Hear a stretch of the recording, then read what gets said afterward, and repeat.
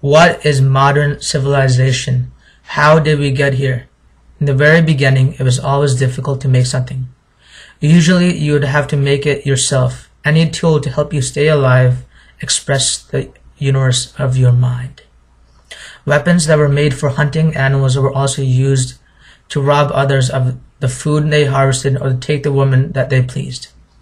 It was family against family. Defense and pillaging came into being at the same time as a result of needing sustenance and a mate.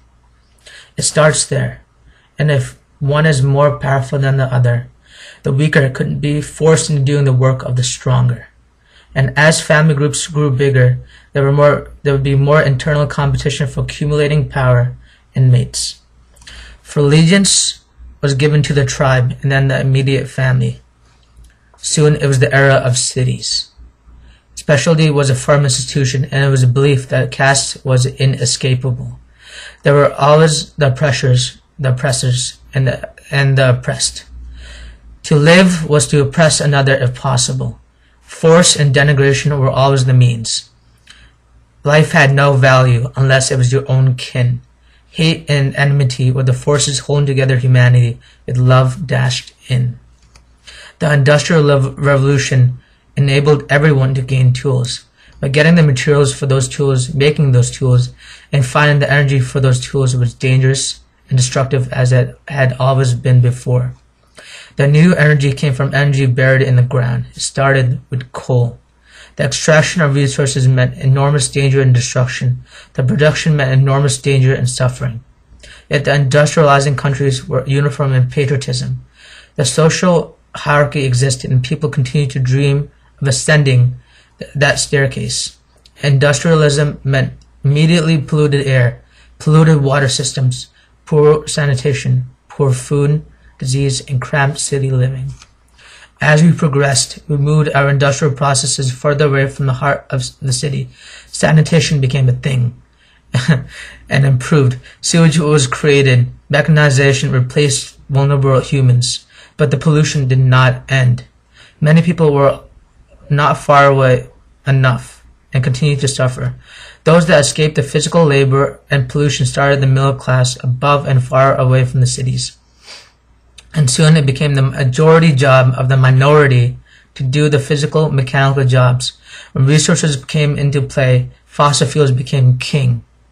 And we went further and deeper to find the elements that we needed. It did not matter at what cost.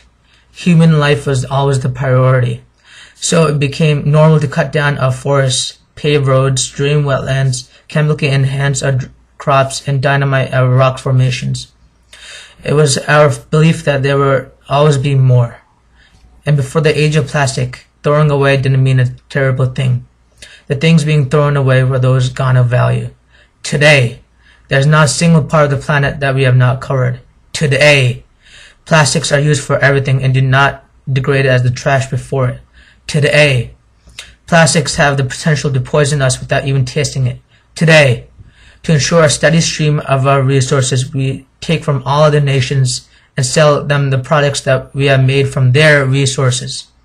Today, we have sent the means of production elsewhere such that others can feel the sting of the early industrial revolution. Today, all food comes infected by chemicals and technology. Today, our minorities continue to feel the oppression of race. Today, other nations exploited by American and Western forces scramble to do the same at the expense of their own people in weaker states. Today, we pollute on scales that were once unimaginable.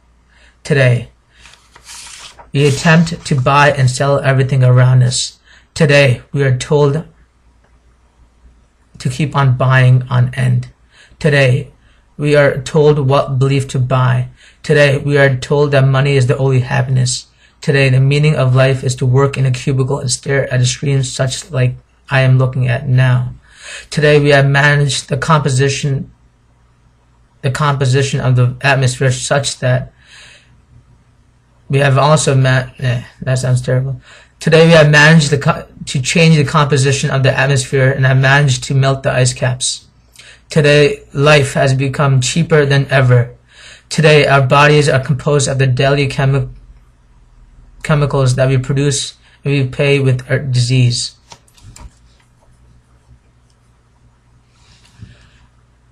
Today, we have the ability to wipe out millions of people first and then cause planetary mass extinction.